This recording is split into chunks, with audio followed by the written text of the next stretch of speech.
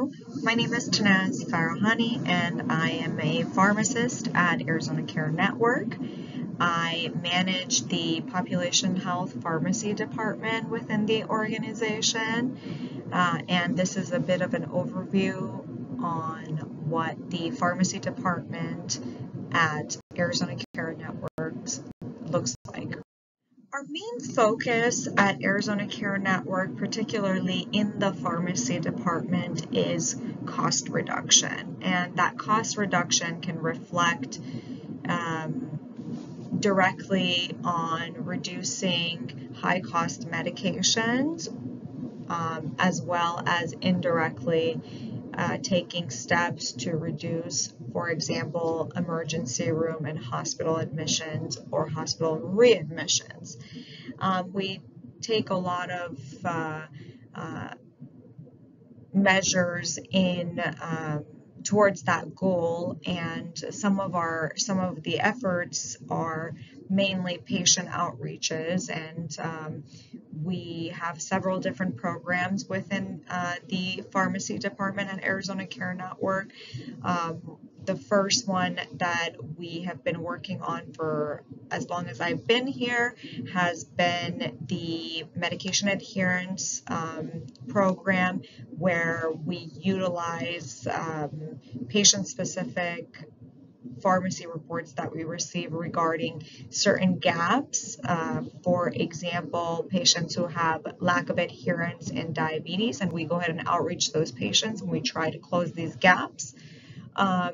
The second one is based on some pharmacy reports that we received from some of our partners and payers. We have noticed that there's a lot of high-cost medications. One in particular being, one category in particular would be the biologics medications, and because they have a lot of biosimilars coming into the coming out into the pharmacy world, we decided that this is a great opportunity to educate our patients, our providers, and our network, and to assist in reducing cost.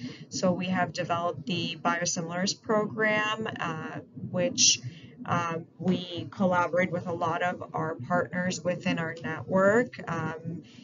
Different partners will look different, and our efforts with different partners will look different. For example, we have been working with Soleo Health, identifying patients that have been receiving infusion in clinic for particular medications that are high cost, and those medications are now approved for in-home infusion. So we outreach those patients and we try to educate them on the availability of home infusion, and we go ahead and send those patients, if they do want to, we go ahead and send those patients to Soleo Health.